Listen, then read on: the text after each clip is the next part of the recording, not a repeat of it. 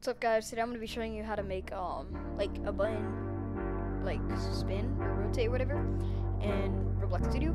First, we're going to input a part, right? Then inside of this part, we're going to put a script, and we're going to say while true, do. What else?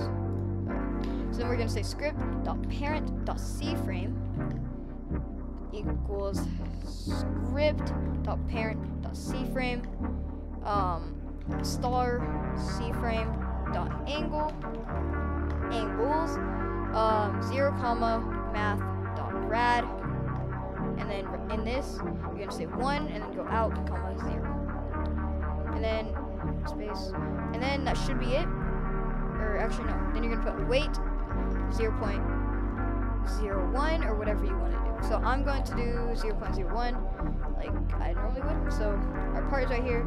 I'm gonna move it up